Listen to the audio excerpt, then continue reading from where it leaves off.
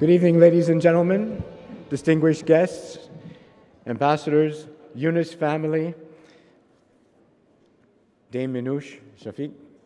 Thank you all so much for coming to this very, very special occasion.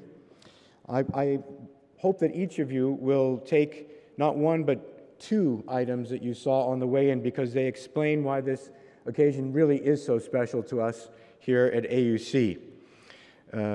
Where we're welcoming Dame Minouche home, where she started her higher education. So we claim you as ours. I know the British ambassador and embassy claim you as the British, and rightfully so. All of your connections to so many in the audience tonight make this really very special. The first thing is this brochure on Nadia Younes herself, and the lecture series and the prize which the Younes family and friends and contributors have so generously endowed and thoughtfully and touchingly created as a memorial to her. The book, it is a booklet, is full of quotes and testimonials to her, and a listing of the names of those who have contributed and continue to contribute to the fund. What a very fitting way to carry on not only her memory, but her life's work of service. And then this other smaller card, in case you missed it, is a kind of business card. It doesn't have my name or anyone's name on it, but it's about AUC. And what is the connection here? A number of members of the very generous Younes family are AUCians, have begun their educations with us or started them and continued on their lifelong journeys. We have that connection. But we take pride in being Egypt's global university that that looks outward, that brings people to this wonderful, exciting, welcoming, warm country from the UK, from the United States, from all over the world. In 2 weeks from China, 17 presidents of African universities will be coming to us. So we take great pride in that. But that too goes to Nadia Younes herself. She's a great example. I wish we could claim her as an alumna. We can't. But she exemplified in her life what we do, and that's on our little card too, and that is inspiring explorers for lifelong journeys of challenge, discovery, innovation, and service. Hers was a life that represented all those things. It was quite a journey, literally a journey to so many countries around the world, so many situations, and ultimately deeply of service to all of humanity. That's what we are about as a university. That's what she was about as a pioneering woman in so many ways. So again, Dame Minouche, welcome back to your home. Mr. Fouad Younes has the honor of further presenting more about our speaker. And then we have a very special young man who's the prize winner, the Nadia Younes prize winner, who will also speak. Thank you very much.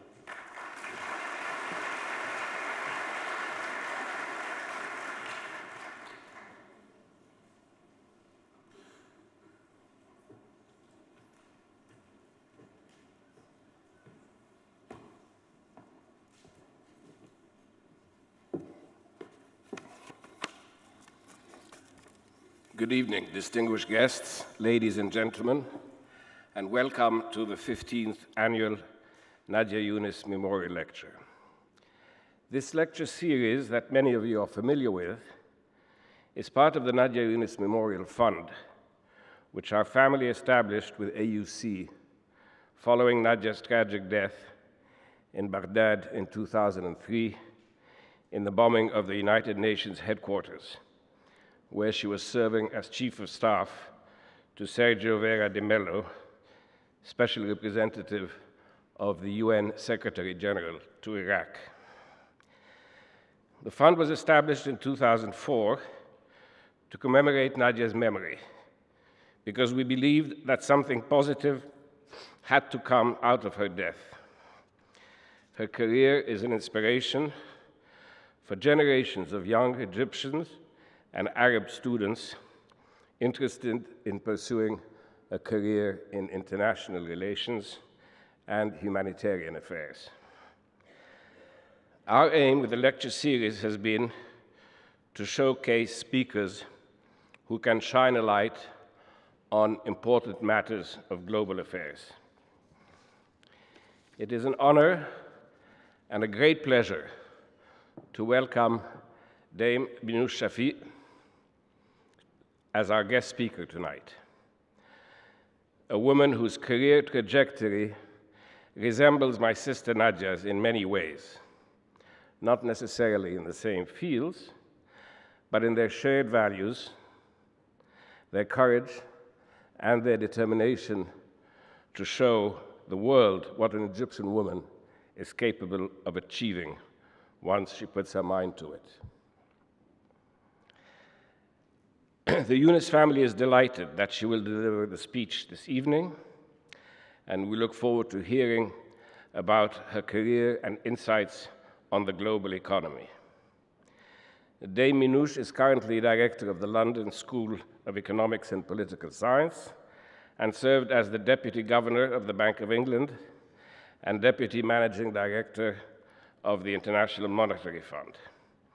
You will find a detailed biography on Minouche in your brochures. For our regular guests, you may notice that the brochure has been given a makeover. This new look and feel has been created to more closely match the website that we set up a few years ago. And we thank the AUC Communications Department for their work on this.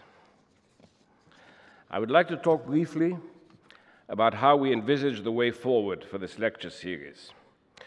To date, we have been fortunate to have a very distinguished roster of speakers, including our inaugural speaker, Kofi Annan, Dr. Bernard Kouchner, Amr Moussa, Dr. Nabil Al-Arabi, who is with us here tonight, Dr. Nabil Fahmy, and Lobna Alayan, to name just a few. The lecture series' underlying goal is to provide a platform for looking at prescriptive ideas to problems facing Egypt and the region. We are interested in presenting practical solutions to real-world problems, and we are hopeful that going forward, our guest speakers will continue to reflect this aim. Today, acting as a moderator or interviewer, we are very happy to welcome Ambassador Karim Wissa. Karim and Minouche are old friends and attended Oxford University together. He was also a good friend of Nadia's from their days at the UN in New York. I wish to thank President Richardoni, his staff, and the faculty and students of AUC. A particular mention goes to those students who are active in the Model United Nations program, who we hope benefit from the use of the Nadia Younes conference room on the new campus for their meetings. In closing, I wish to thank all the donors who made this fund possible. We were lucky to receive many generous contributions when we set up the fund, from friends and relatives, both near and far. However, in order for the lecture series to grow and improve, we need your continuous support. I kindly urge you all to consider fresh or additional contributions, however modest or large. They will all be gratefully appreciated. Thank you very much.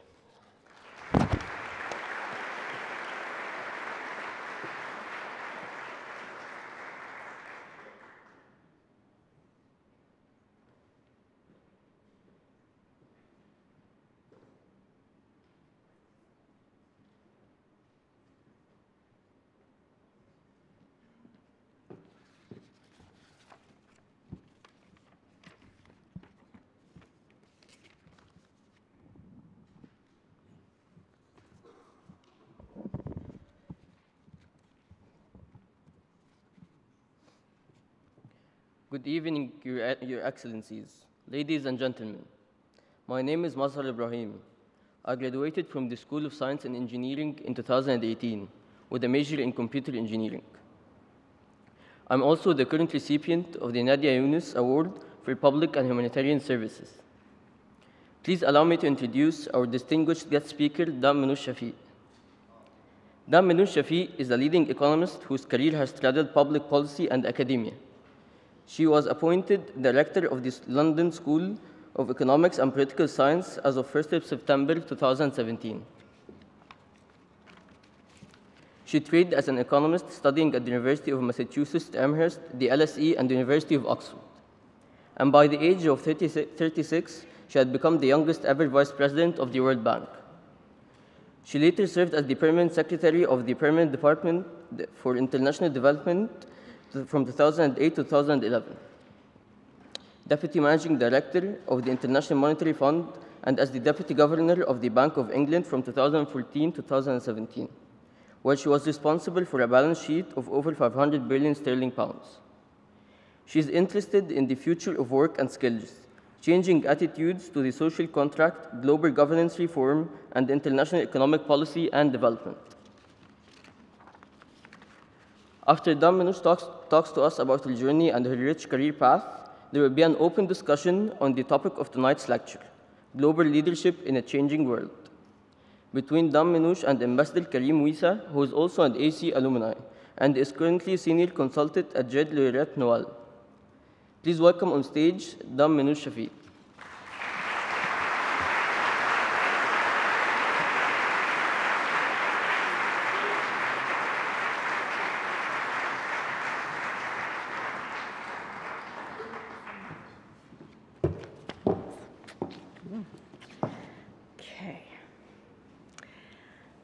Good evening.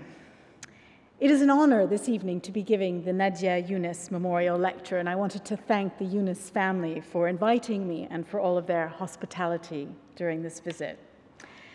I didn't know Nadia Younes, but I'm sure that if I did, we would have gotten on famously. She, like me, was an Egyptian woman who made a career in international organizations. And like me, she liked to take risks and be where the action was. Sadly, one of those risks took her away from us too soon, and it is why we are here on this occasion to remember her life and celebrate her contributions. It's also a pleasure for me to be here in Ewart Hall at the American University in Cairo, a beautiful space I never imagined I would be speaking at when I was a student here 40 years ago. Now, there's a family legend that my great-grandmother's family owned the land that Ewart Hall is sitting on, and they sold it to pay for her wedding dress, the tale of which is framed in my aunt's living room. And it's hard to argue that the wedding dress was such a good investment. But I'm glad that AUC has benefited and thrived to celebrate its 100th birthday. Now, I've been asked to speak about leadership in a global world and to reflect on my career. And in doing so, I found myself thinking about the role of luck versus effort in one's success, and the lessons I've learned from working with different leaders around the world. And those will be my themes for tonight. So let me start on the theme of luck versus effort. How much of one's success is a result of luck, the genetic roll of the dice, the family that you're born into, the country or city in which you live, the schools in your neighborhood, or the teachers that you happen to get? And how much of success is the result of hard work, making good choices, investing for the future? I think the answers to these questions vary enormously over time and place and matter hugely for individuals. But they're also huge public policy questions, because so much of what government is supposed to do is to help those who've been unlucky in life to have a fair chance. The philosopher John Rawls, in his famous book, A Theory of Justice, argued that to create a just society, you had to put yourself behind a veil of ignorance and not knowing where you would end up in that society, at the top or at the bottom. And you would then create a set of rules and institutions and policies that would seem fair whether you were going to be rich or poor in that country. And I would call those rules and institutions the social contract. And by social contract, I mean the rights and obligations of citizenship, the payment of taxes in exchange for public goods, the way that societies look after the old and the young and the infirm and those who've fallen on hard times, and the promise that society gives of social mobility to those who work hard. And every country relies on 4 institutions to deliver that social contract: the family, the community and voluntary organizations, the state, and the market. Now, the term social contract may seem very abstract, so let me start by giving you a personal perspective on how the social contract worked in my own experience to illustrate the wider point that I'm trying to make. So let me start with education. My father lost a great deal during the nationalizations in Egypt in the 1960s, and it's a familiar story to many Egyptians. He started again from scratch in a new country with a young family that he had to support. But he had one thing, an education, which enabled him to rebuild his life. When I was growing up, he would always say to us, "They can take everything away from you except your education." And so he placed huge emphasis on us working hard and taking our education very seriously. We didn't have the means to choose which schools that I would go to. And so I went to 9 or 10 different schools in the United States, state schools, disrupted frequently by desegregation in the American South, which meant that we were often bused to different schools as they were trying to achieve a racial balance. I did not go to great schools, but I did have some great teachers who had a big impact on me. And when I went to university, I was able to upgrade my education over time. We were immigrants when we went to the US, and no doubt my family faced discrimination. But we were also allowed to get on and take advantage of the opportunities that there were. So let me turn to the theme of opportunity and social mobility. When I was growing up, we would often visit my mother's family's village in Al Ubeya, where I would see little girls my age, just like me, who would be working in the fields, not able to go to school, not able to choose who they'd marry, how many children they'd have, or whether they would work. And to this day, I think that could have been me, had I not been born into the family that I was born into, and not been lucky enough to have opportunities that came later in life. And I need to acknowledge my family in that context: my mother Maisa, my sister Nazli, my uncle Raouf, my aunt Zizi, my cousins, who are all here. I strongly believe that talent is spread evenly around the world, but opportunity is not, which is why I spent so much of my career in fields like international development and education, which are about spreading opportunity to others. But after that relatively good start, I was able to advance my career in organizations that made decisions on the basis of merit: the World Bank, the IMF, and the civil service, where I spent 7 happy years coming in as a complete outsider and rising to the top as a permanent secretary. I remember my grandfather being very puzzled when I didn't want any family help in getting my first jobs.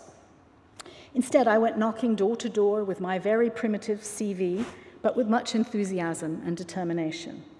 And I was fortunate that I found organizations in which wasta, connections, was not the key to advancement. I've also had some very good bosses who gave me the opportunity to grow.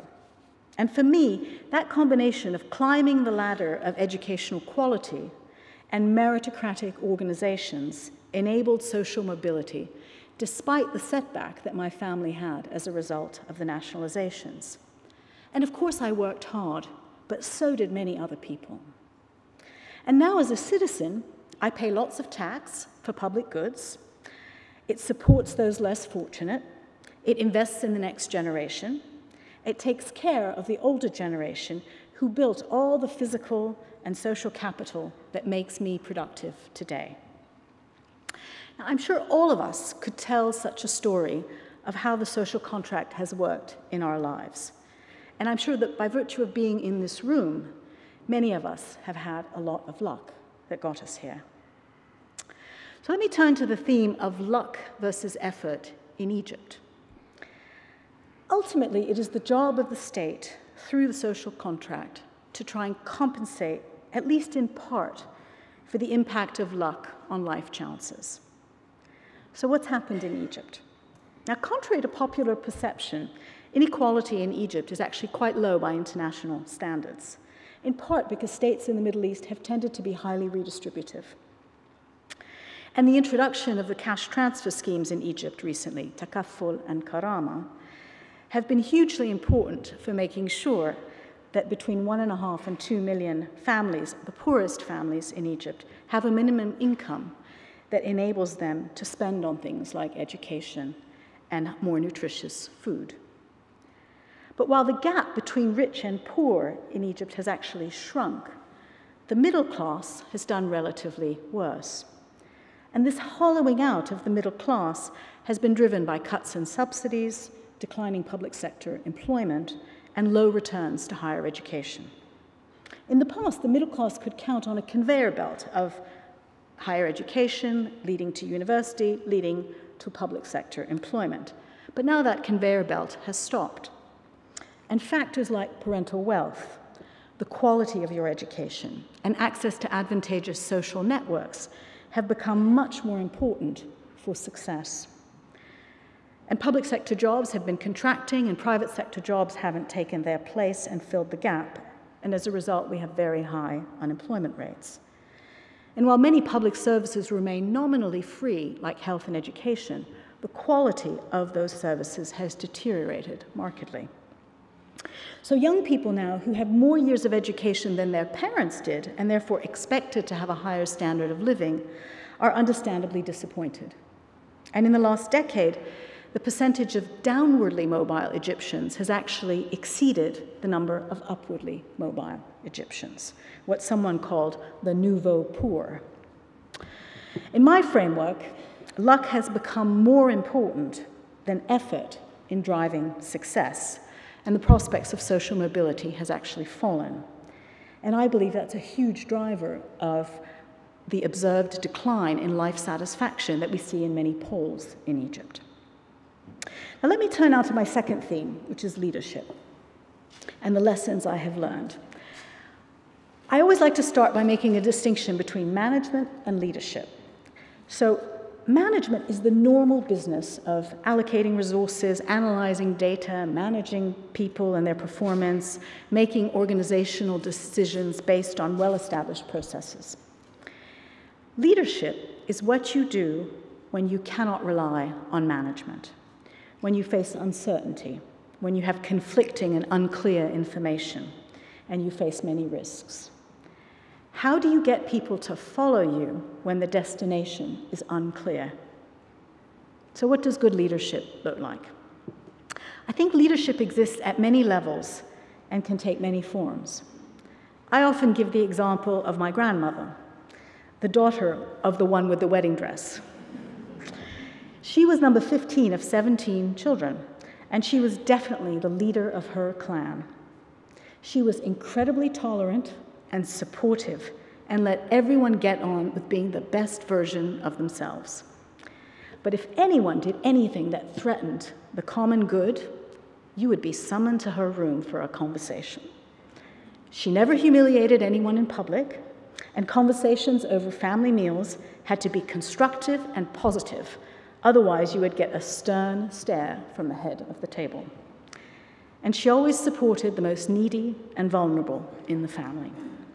And as a result, she had huge moral authority and was a very effective leader. Another wonderful example is Nelson Mandela, who is of course famous for rising above the anger he must have felt for unjustly serving 27 years in prison. But I especially like his view that good leaders know when they can lead from behind and let others lead, when they need to lead from the middle and be part of the team, and when they need to lead from the front and take people to somewhere they might not want to go, like forgiving white South Africans for decades of racial discrimination. This approach to leadership is especially relevant in universities, where there's an egalitarian culture, power is distributed, and fostering creativity is especially important. Finally, all the great leaders that I've worked with build great teams around them. I definitely don't need to be the smartest person in the room, and it's much more fun to have people who are more clever than me on my team. And I also want people who are different than me and who think differently than me. Leaders who live in echo chambers, surrounded by people trying to anticipate their views, invariably make mistakes. I remember sitting around a table with Christine Lagarde at the IMF during the height of the Eurozone crisis, when we really thought the world economy was going to collapse, with some of the best economists in the world arguing about what we should do. And like my grandmother, Christine listened to everyone's perspectives around the table. She had done her homework. She asked some probing questions and then calmly decided what we should do. And because everyone had had a chance to express their views in a constructive way, they walked out of that room as a united team. It reminds me of the 5th century Chinese philosopher Lao Tzu, who said, "A leader is best when people barely know he exists. Not so good when people obey and acclaim him. Even worse when they despise him. But of a good leader who talks little, when his work is done, his aim fulfilled, they will say, 'We did it ourselves.'" So, what conclusions do I leave you with? First, that success in life is a result of a combination of luck and effort. And as I tell my children incessantly, if you got lucky in the lottery of life, you need to do something for those who are unlucky. That can be at an individual level, through charity, through paying taxes. Social mobility is what gives people, especially young people, hope. And in most societies, social mobility has declined in recent decades.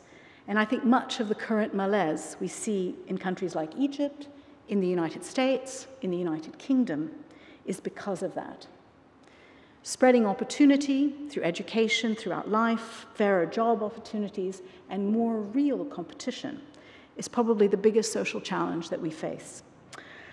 But addressing it is also vital for our economic success, since getting the most out of our talent is the path to greater prosperity. Finally, I think the model of successful leadership has changed. In the past, we tended to think of a great leader as an authoritarian and authoritative man telling people what to do. That may have been appropriate at a time of mass production and a more deferential age.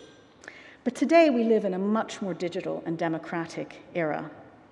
And great leaders inspire, encourage, enable, and build great leaders around them. Thank you very much.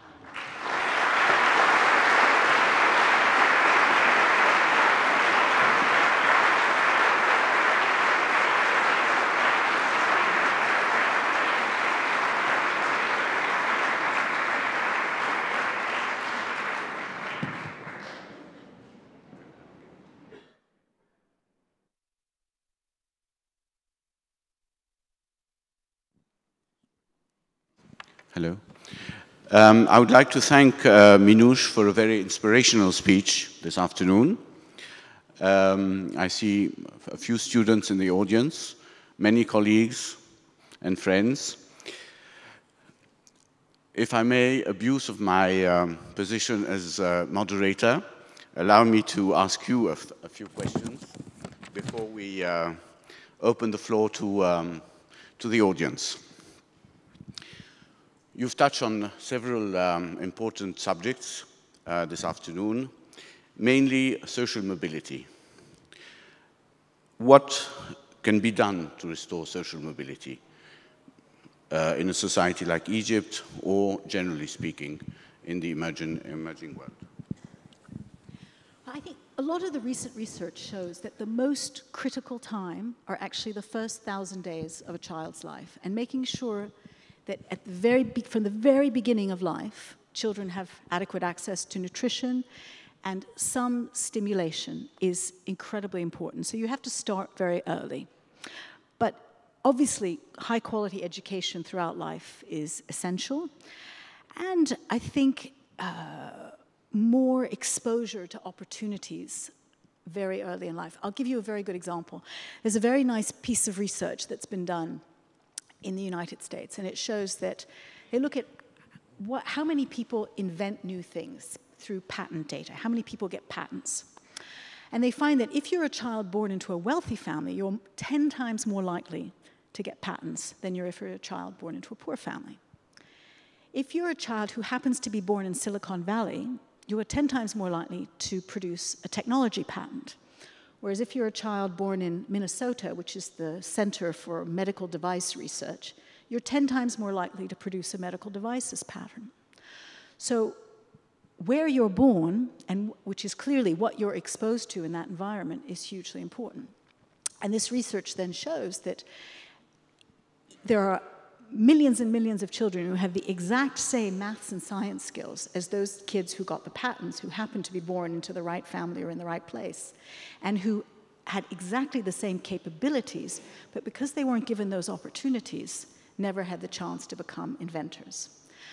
And the conclusion of the paper is that there are millions and millions of what they call hidden Einsteins throughout the country, which if that potential was tapped and they were given those opportunities, you'd have huge increase in innovation and productivity. And I think in every country, in Egypt, there are millions of hidden Einsteins. Those little girls who were in the village who didn't have the chances I had could just as easily had a much better career than me, but they weren't given the opportunity. Thank you very much.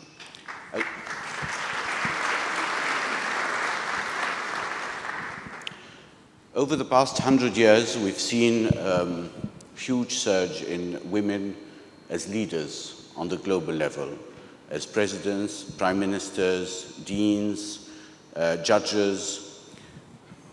Your experience in this with women leaders in general, could you tell us something about it? Sure. So when I started my career, there were very few. I can still remember when I was at the World Bank, there were just a couple of women at senior roles, and they tended to be, they tended not to ever marry and never have children, and they had to really sacrifice a huge amount to succeed in their careers. And thankfully that has changed, and we're in a very different era. In fact, today, for the first time in human history, there are more women graduating from university globally than men, which is extraordinary, and that is a worldwide phenomenon, including in the Middle East. And I think we are on the cusp of a major change. I think one of the issues in a country like Egypt, though, is that there are many, many incredibly talented young Egyptian women, but only 16% of Egyptian women participate in the formal labor market. And if you could equalize male and female labor force participation in Egypt, the economy would be 60% bigger. 60% bigger if you could use all that fantastic female talent. Now, obviously, to use that fantastic female talent, you have to have high-quality childcare that's affordable, you have to have families and husbands who are supportive, and you have to have a system, a social security system that makes that lucrative and profitable. But I think at the moment, we really are on the cusp of potentially a major change, and I'm quite optimistic about not just all the women we see rising to the top, but also all the young women coming up who will fill those jobs in the future. Towards gender parity? Why not?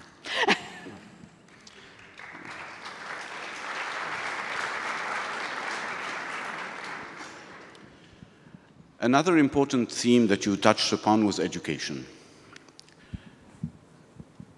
What, in your opinion, are the key changes you see in education, and how could universities, affect social mobility? So, higher education is in a period of great change. Demand for higher education in many countries is on the rise because it is clearly a determinant of professional success. But the nature of what's required is being transformed by technology. We know that many routine jobs will be automated going forward. Jobs like driving a truck. Although I'm not sure in Cairo traffic you could have a robot driving a truck, but it will come someday. But many routine jobs will be automated. And I think also this generation frankly, teaching them to memorize anything is a waste of time when they can get the answer to any factual question on a search engine within seconds. And so it's the ability to analyze data, to be critical about it, to make an argument, to use soft skills like emotional intelligence, being able to work in teams, being creative, being entrepreneurial. Those are the things that I think will determine professional success in the longer term. And I think universities are just at the beginning of grappling with teaching those kind of skills rather than the more traditional skills. Thank you. And finally, I won't abuse the time of the audience, but you've seen a lot of global leaders in your career, whether at the World Bank, whether at DFID, whether at the IMF, and probably now at LSE, you host quite a few leaders. How do you think, in your opinion, do they manage uncertainties, or how do they face risk or expect, how do they deal with uncertain outcomes of their decisions? I mean, I think a huge amount of leadership is coping with uncertainty. And I think there are two key elements to coping. One is being very prepared, and the second is being very flexible. So I'll give you an example. When I was at the Bank of England, I had the pleasure of having to do contingency planning for two referenda. One, the Scottish referendum, and two, the original Brexit referendum. And we did huge amounts of contingency planning for every eventuality in terms of what might happen to sterling, what might happen to the banks, what might happen to the financial system. We thought of every single thing that could go wrong, and we rehearsed, literally rehearsed. We made sure that all the systems were going to work, that the pipes in the financial system were clear. We ran tests. We ran scenarios. We made sure that the financial system was prepared and could cope with a whole range of shocks, and we made them run tests and scenarios and contingency planning. And so there's something about that huge degree of preparation that is, when you face the crisis, you're very calm. So I remember going into I ran the trading room at the Bank of England, and I remember walking into the trading room at 4 in the morning after the Brexit referendum. And the screens were all on, and I just watched the sterling markets, sterling fall by 20% in the markets, just watching it go down. But it was orderly and stable, and we were completely prepared if anything went wrong. And having done all that homework made me very calm. Now, of course, as the famous military historian Clausewitz said, every plan collapses with first contact with the enemy. So no matter how much you've prepared, it won't be exactly as you've planned, and you have to be flexible and adjust. And so things happen, and you have to be able to respond. But I think that combination of preparation and flexibility is the only way to keep your head cool in a crisis. Thank you.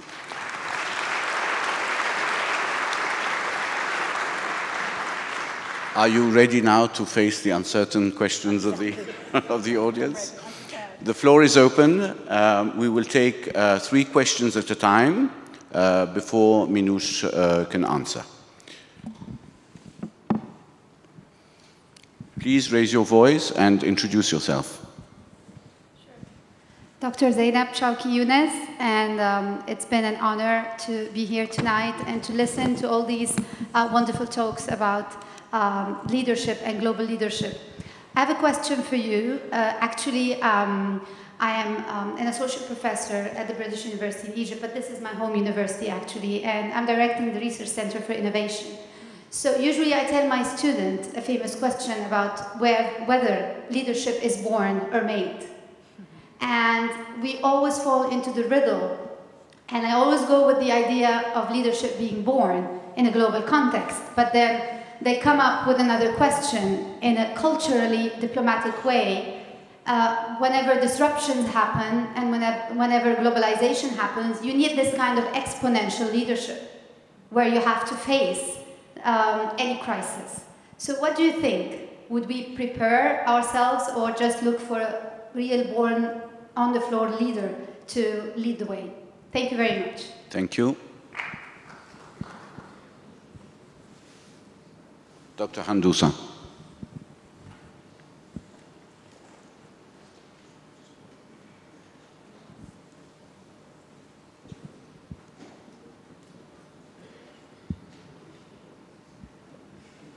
very much like to hear from Minouche what the prospects are for women to take the lead in terms of reducing the workload for women, discriminating in their favor, to have a 6-hour day. I've introduced this in the South, and it's working very well. I wonder why we keep being told to worry about digitalization and robotics, etc., when all we want in our culture down in Egypt is to reduce the load on the woman so that she can do all what she wants at home with her children and family alongside working. Thank you. And a third question here, the gentleman.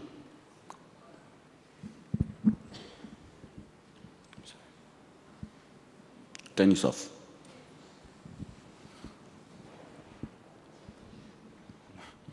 I have a question about, or two questions. Could you introduce yourself, please? My name is Ahmed Abdurrahman. I was alum here from AUC, and I'm doing my PhD in economics at University of Chicago.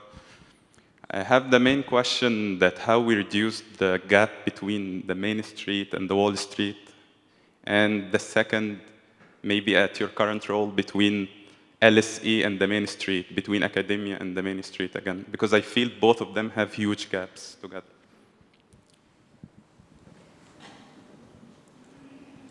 Okay, thank you, Karim, for those, finding me those very difficult questions.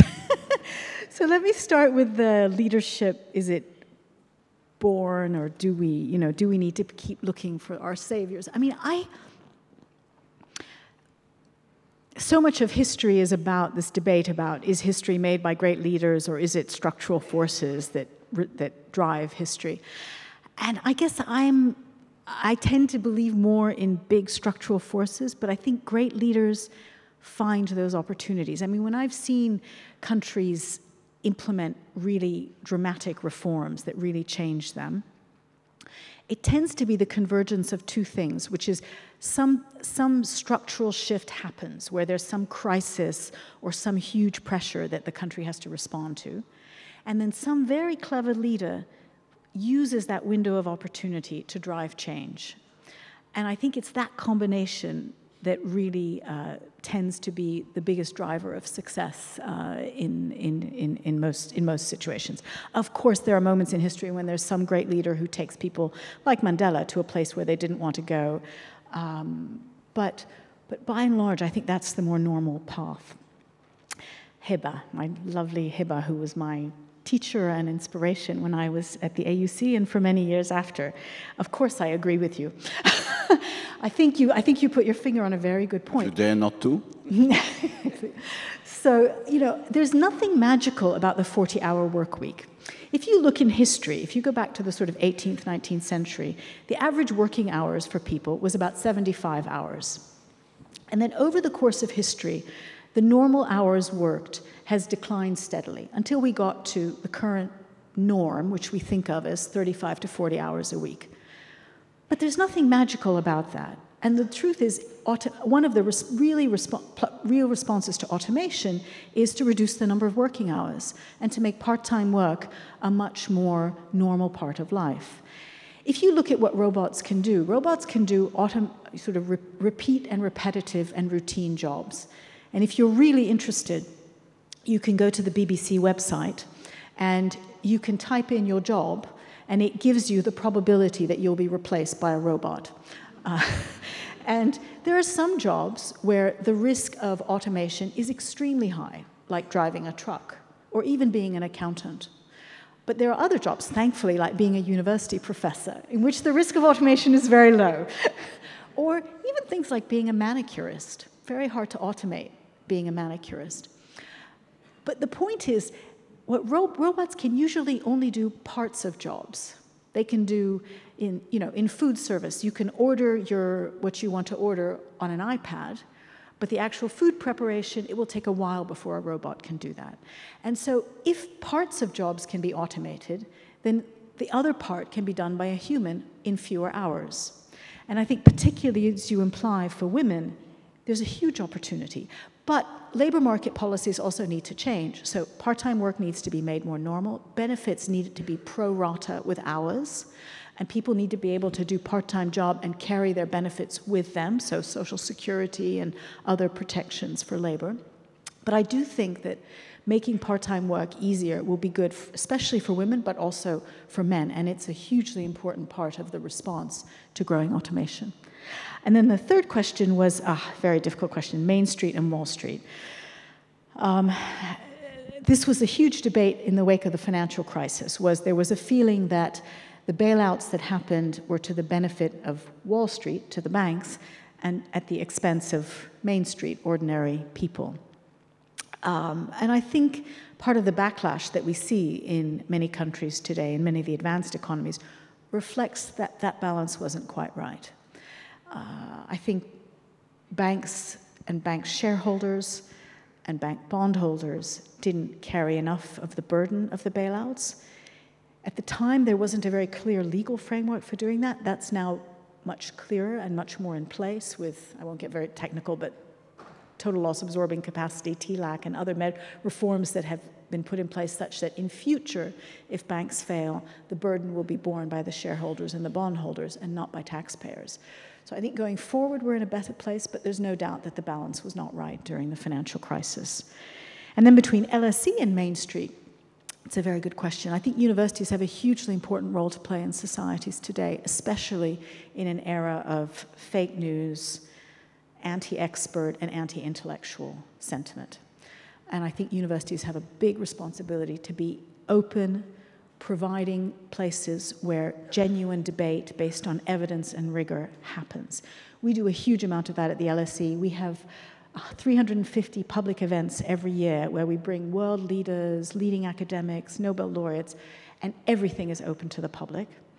And we also put everything on podcast. And so we have about 13 million people who download our podcasts every year from all over the world in order to engage and learn about the big issues of the day. And I think it's more important than ever that universities do that. Shall we take another round of questions? The gentleman in the third row.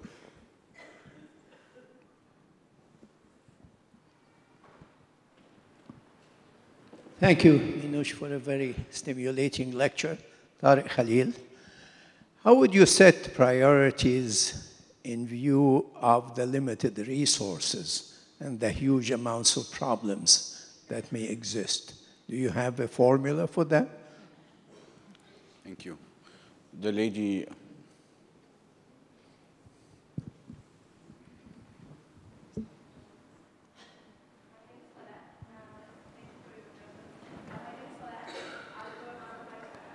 Could you provide a microphone, please?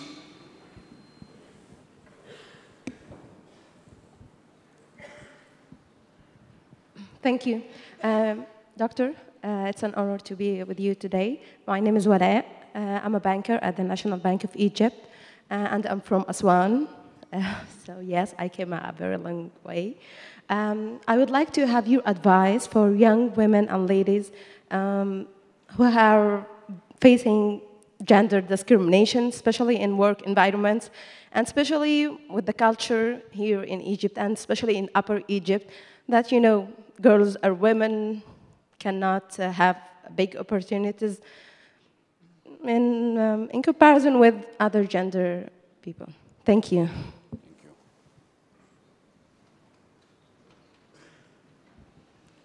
The gentleman in the aisle.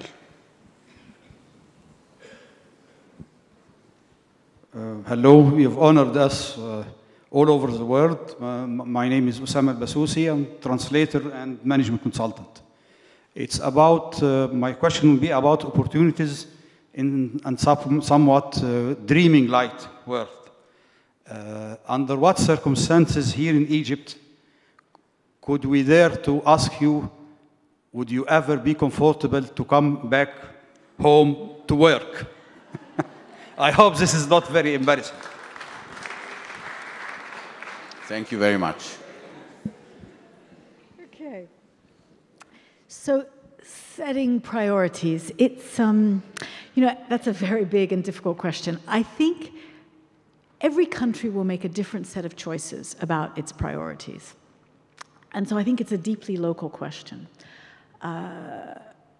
Some countries, say the United States, which you know well, Tariq, has a very different view about what the social contract is. Highly individualistic, you're sort of on your own, and you can't really rely, the state will give you basic education, but then after that, if you want to go to university, you take a loan. If you fall on hard times, you get unemployment for a short amount of time, but then you're kicked off. Very different model. And that's a social choice. There are other countries, Scandinavia, other end of the spectrum, high rates of taxation, high rates of public support if you fall out of work, big expenditure on education and training. Very different model. So I would have to argue that there is no magic formula. I think it's a very values-driven set of choices.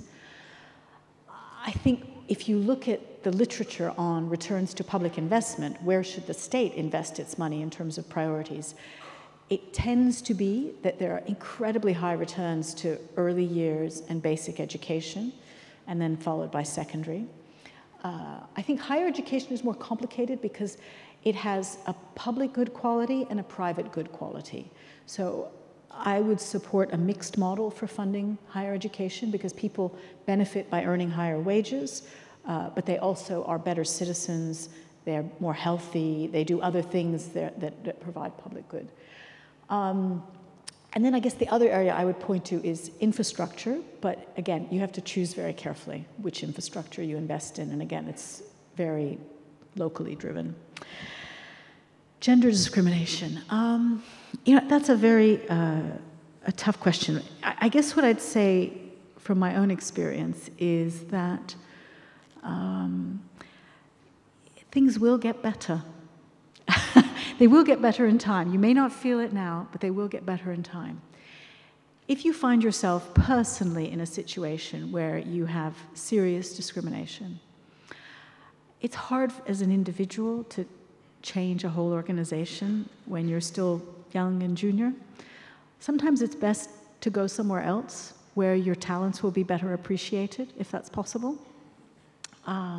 Sometimes it's good to team up with others. So I have seen situations where lots of young women get together and raise an issue at an institutional level, and multiple voices is more powerful than one voice. And I think in some organizations, having male allies is really important. So you can find some men, often men with daughters, who will have seen their daughters grow up and know how talented their daughters are. Someone I know in the UK created a charity called the 30% Club, where she wanted to get 30% of all the boards of all the companies in the UK to have women on it, of the FTSE 100, the top companies. And she targeted the chairman of the boards of companies who had daughters, which was very smart, and she met her target because they were incredibly empathetic. And once she said to them, "Would you like your daughter to be discriminated against in this way?" That really got to them. So that's also a good strategy. And me, well, I have a job at the moment that I've just started, so I need to stick to it and deliver on that for the moment. But one never knows where life takes you. Thank you.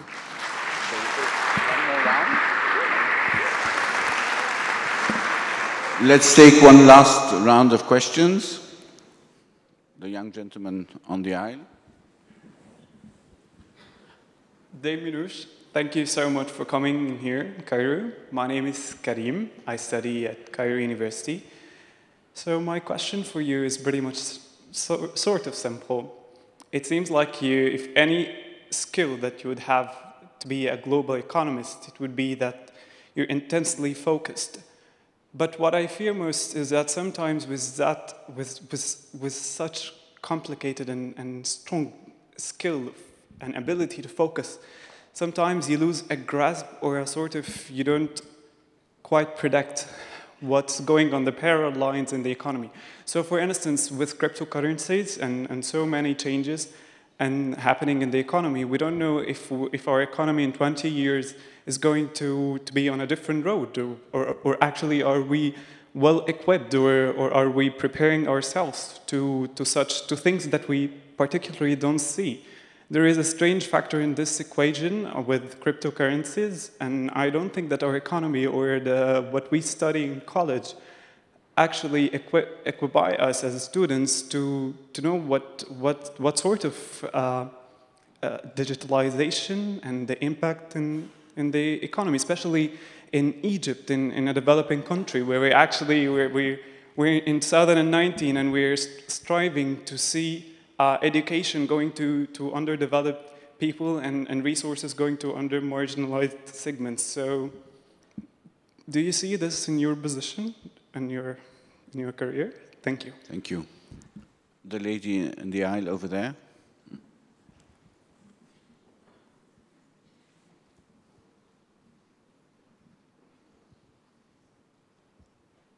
My name is Ada Mir. I graduated from the Faculty of Economics and Political Science at Cairo University. And currently, I'm working in the development sector in Egypt. So my question is, now, in a lot of different countries, we have the fourth industrial revolution. We have the fourth industrial revolution. Yet somehow, developing countries are lagging behind. Now, I want to know, is there a possibility that the fourth industrial revolution would actually change international cooperation? I mean, it won't be based on aid. Maybe it would be based more on technology transfer or transferring services. So this is my first question. The second question is very short, but in order to be, let's say, more equipped to work in the field of international development, what fields or masters would be more demanded in the future? This is a paying question. The gentleman. I am Mustafa Kamil Said. I teach political science at Cairo University and at the American University of Cairo. And I had the honor of sharing a conference with you at School of Oriental and African Studies many years ago in London. I imagine a situation in which Mrs. Theresa May, the Prime Minister of Great Britain, would ask the director of LSE to give advice. How could Britain deal with Brexit? What would you say to her?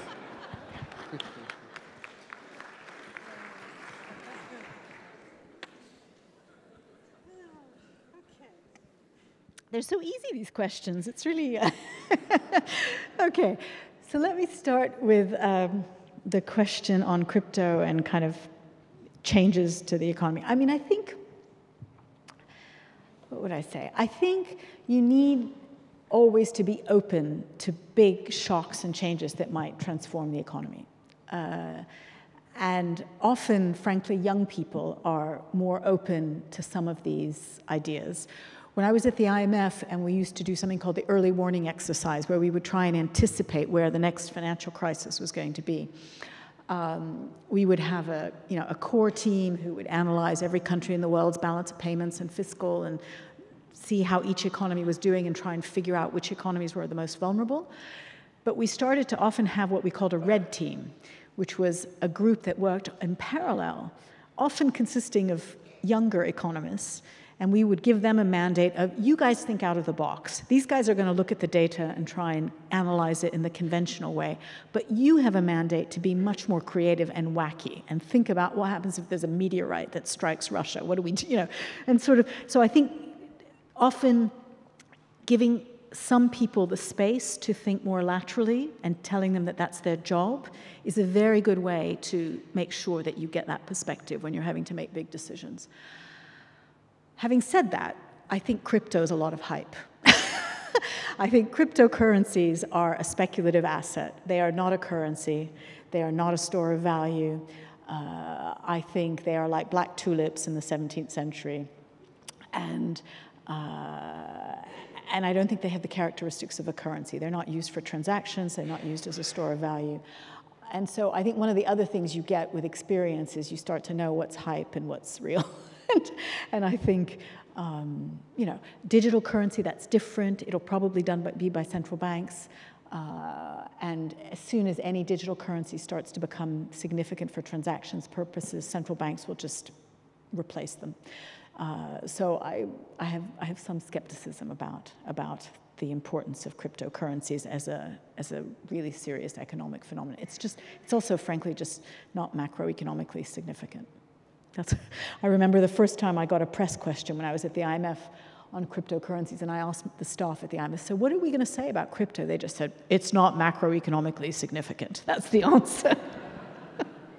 It's true. The fourth industrial revolution. So the fourth industrial revolution is the idea that we're going into this digital economy and it's going to change the structure of our economies fundamentally. And I think that is true. I think the phenomenon of automation and robotics and machine learning is transforming not just manufacturing, but many services as well. I think it will mean that many parts of manufacturing, which through global supply chains have now moved out of the advanced economies, are going to move back into the advanced economies, because if you can run a factory in Germany that produces chemicals with one man in front of 4 screens and really no people, which is now technologically possible, the cost of labor is no longer going to be the determinant of where a factory locates. And so it is changing the calculus of where firms locate. I also think it will change, for many countries, the traditional path of development. So in the past, the model was you were predominantly agricultural, then you developed industry, and then as you became an advanced economy, most of your economy was services. I think that manufacturing stage will become truncated for many countries, and services will become a much, much more important part of most economies very quickly as a result of the fourth industrial revolution. And what to study? Well, I would say economics, wouldn't I? But, I think international development now has become a much wider field, though. Traditionally, economics was the way into it.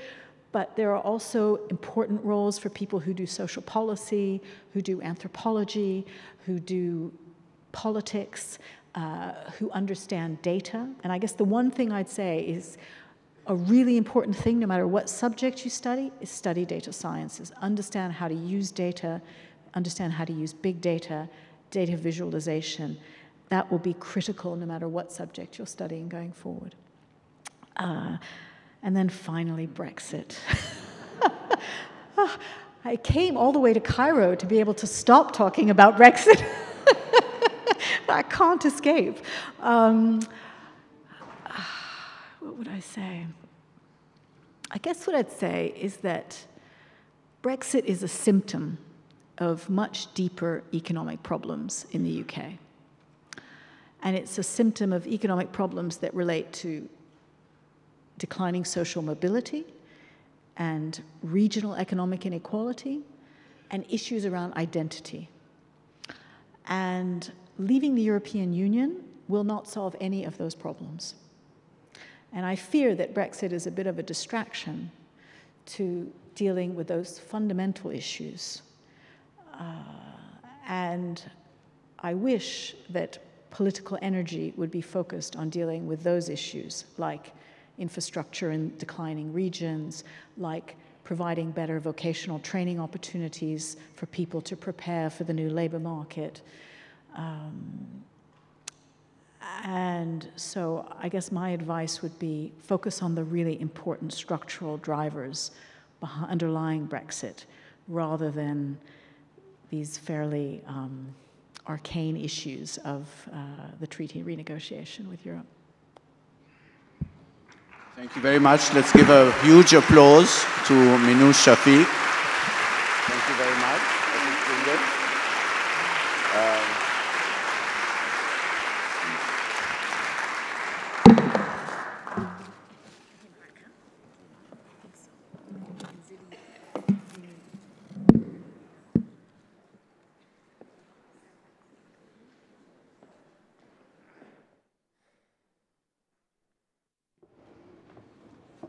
Thank you very, very much, Ambassador and Dame Minouche.